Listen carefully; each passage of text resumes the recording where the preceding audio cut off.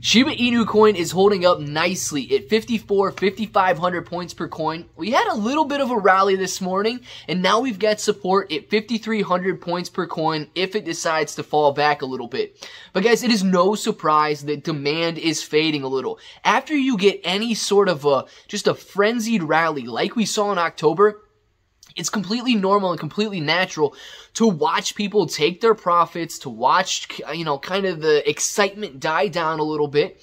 So we can go over some of the reasons we might see that happening, but more importantly, we should talk about the numbers on trends.google.com, because it is obvious that less people are searching for Shiba Inu Coin, but just how much less people are searching for Shiba Inu Coin and where Google expects it to go. So if all of this sounds like something you're interested in, let's get started.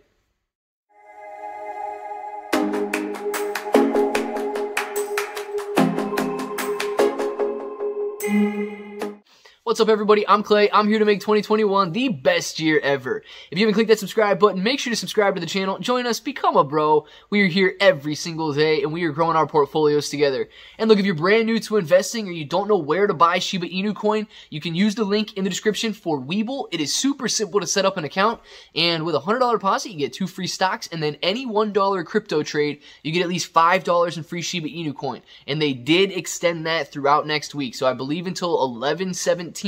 November 17th, you can get that free $5 in Shiba Inu Coin. And if you don't live inside the United States, you can use the international Binance link in the description below. But guys, we've seen a pullback, 8,800 points, down to around 4,300 points. We moved back into the 5s, back down into the 4s, back into the 5s again.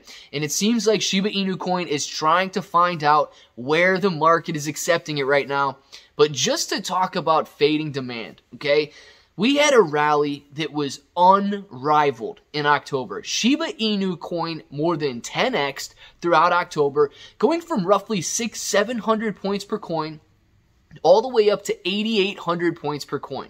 Now, this was very much so driven by speculation. If you watched the video that I posted earlier, you saw things like Robinhood, FOMO, Elon Musk, no shorting, a bunch of reasons why it would have ran up. And if you look at each one of those reasons, they are purely speculative. All right, a lot of people jumping on because of news that wasn't confirmed, because other people were driving the price higher, those FOMO buyers, and so on.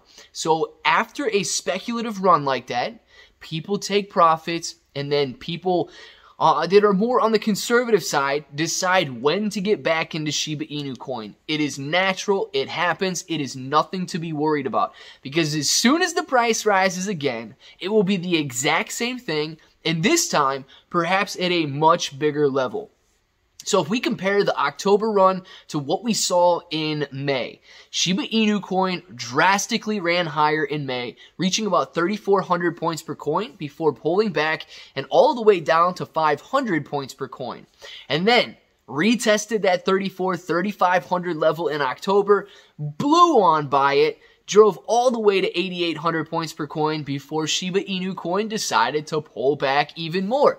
And it was sitting around 4,300 points per coin, and it's still finding that level. All right, Shiba Inu Coin is still finding the level where investors think that it's cheap. And when that happens, it will set up a base. And then as long as the Shiba army doesn't go anywhere and new investors begin to view Shiba Inu Coin as a cheap investment, then the money will start pouring in again, and I was almost going to say stock price, but the price of the coin will start rising again. So it's cyclical in nature. Nothing goes up and goes up forever, but the pullback we're seeing is simply because people are, reanalyzing where they believe Shiba Inu Coin is purchasable and how low they think it's going to go. So talking about demand, talking about hype, and so on.